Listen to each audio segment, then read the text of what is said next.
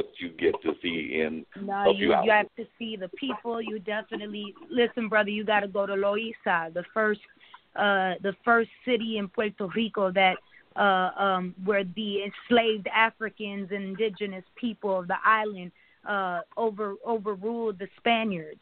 And the population of Loíza is 99.5% black, and that's where our drums play the hardest. That's Little Africa, you know, and the history of the tradition is so rich there, but the poverty is so high.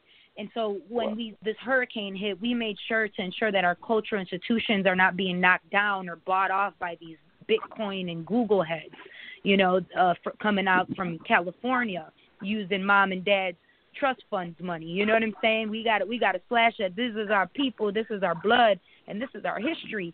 And so when you go, if you go and ever need any recommendations, man, hit me up, and I'd be gladly to connect you with the people of the island. Oh, yeah, I definitely want to get there and give a real feel for what the islands is all about and everything.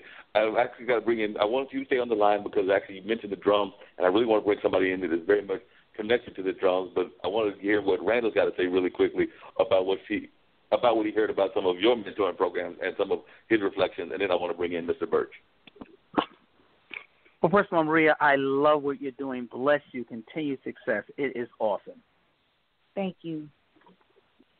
I know we were talking about Puerto Rico. Oh, my pleasure. I just want to chime in very briefly what you talked about on Puerto Rico. I also believe they should be independent because the benefits would be both as a statehood, they'd have their own industry, their own workforce. They could increase local opportunities, better health care. So, you know, I'm a proponent of somebody making sure that it becomes the 51st state. I think it's a good thing for Puerto Rico as a whole. You want statehood. That's I'm sorry? You're saying that you want statehood. Is that what you're saying? No, they would enjoy the benefits of being associated with the statehood. They need to have their own industry, in my opinion, their own workforce, better health care. I mean, if you're going to pay into something, you know, I believe they should be independent. Yeah, I mean, independently as its own nation is what we've been, you know, we've been raised because we've been seeing the effects. My father was drafted to NAM. My grandfather drafted to World War II out of Puerto Rico between the diaspora and have been wounded soldiers.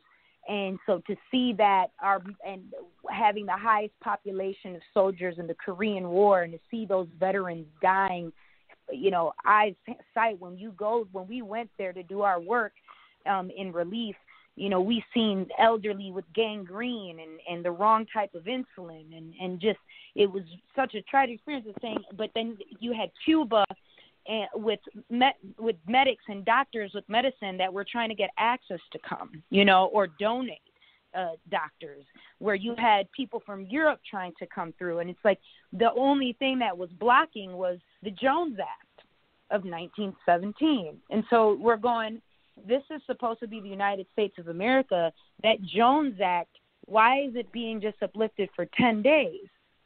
We can't afford that. So it's like if we're yours, if you have this as your nephew or your brother or sister, we're living in the room, but you got us living where the cockroaches are while you're eating caviar. You know, there's got to be some something happening to change this up. You've got this brother or this little sister kidnapped in your own home, and they deserve to be in a house that's built with water and light. So, you know, I'm an artist, so I use metaphors.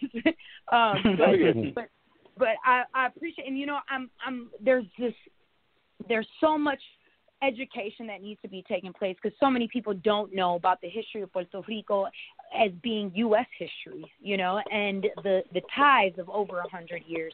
So I do my best to utilize my artwork as a platform to be able to educate between the pride as well as the injustices that have happened to our people, which is a connection to not just my movement, but everyone else's movements that are dealing with injustices.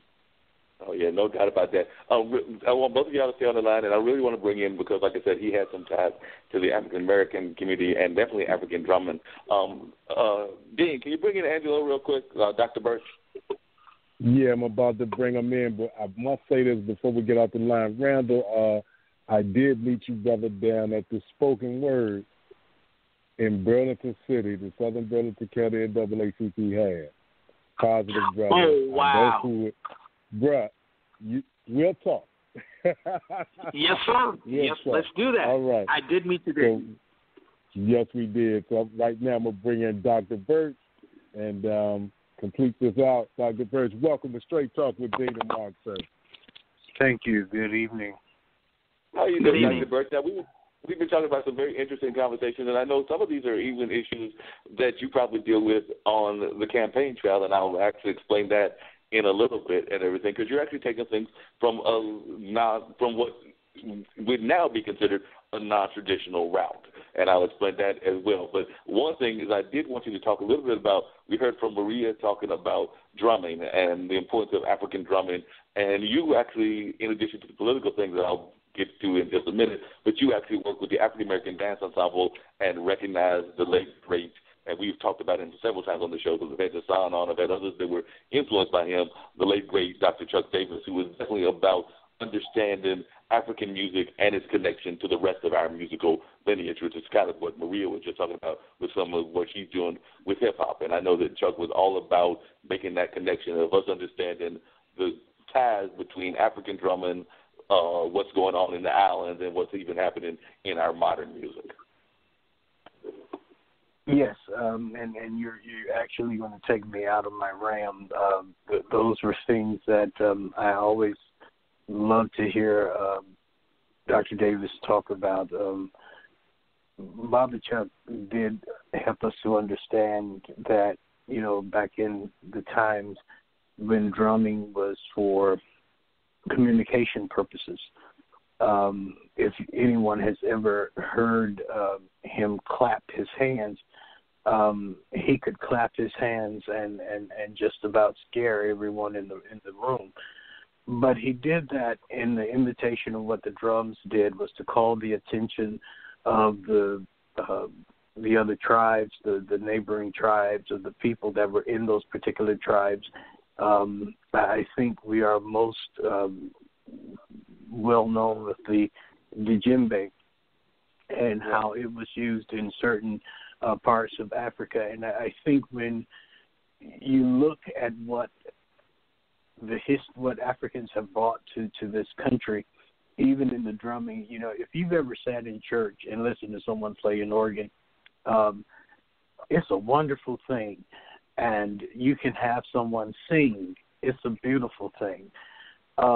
Let someone get on the drums and you have a service.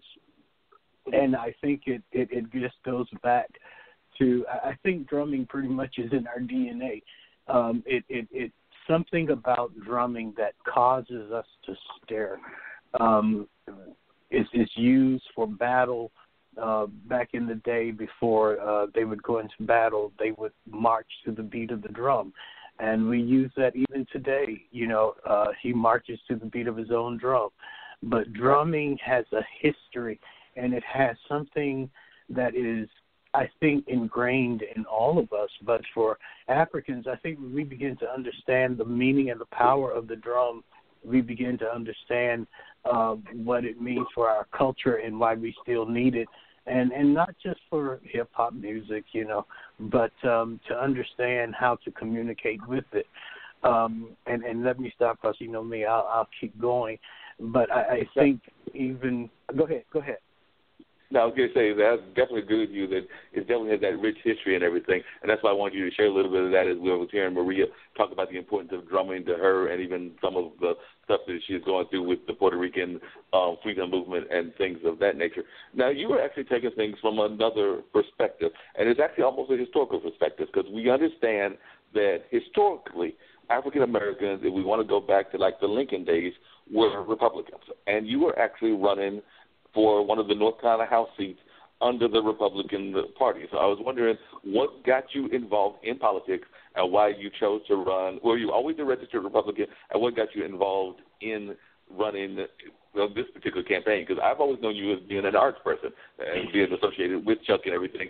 and knowing you as a minister. I know that you're a reverend, and I know that you've been involved with the Ministerial Alliance, but I never necessarily connected you necessarily with politics. So I was wondering what led you to get into politics and what made you decide to run for this particular seat that you're running for, which is one of the North Carolina House seats. Let's see. That's a whole lot. Let me see if I can move from first to last. Number one, I became a Republican when I was very young because of the history of the Republican Party. I don't like to get too far into labels of the Republicans did this and the Democrats did that, because if you look at history in and of itself, you can make an argument as to why African Americans should be Republicans, and then you can also look at what's going on today. But I look at it from the standpoint that, even though I am a Republican, matter of fact, when I first went to a meeting of the Black Republicans of North Carolina, I made a statement that I am not a Republican who happens to be black. I am a black man who happens to be a Republican.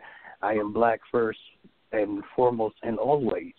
And I think when I look at that and looking at the arts, I don't know if you've ever seen this movie called All About Eve.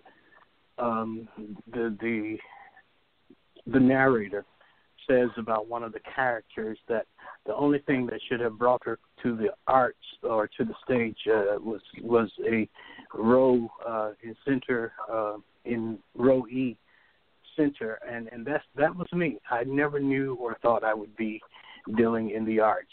Bobby Chuck came to me one day and asked me to come help him with the African American dance ensemble. My life has always been in the ministry, and I think being in the ministry kind of drives us to being into politics, because I think the church has a powerful say in what goes on in our community. I think the church has to stand up at some point, at some time. I'm glad that we have managed to build these mega churches. I'm glad we've managed to build these great edifices. But at the same time of building these large and wonderful buildings, we have people in our community who cannot pay their rent, who cannot pay their light bills, who are being evicted. And so all the money that we keep putting in our churches, I think we could be putting in the hands of our community.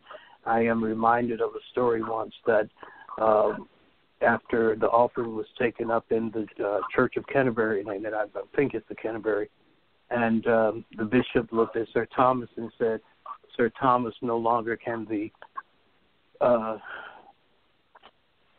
church say to the poor man, silver and gold have I none." And Sir Thomas replied, "No, my lord, no longer can the church say to the impotent man, rise up and walk."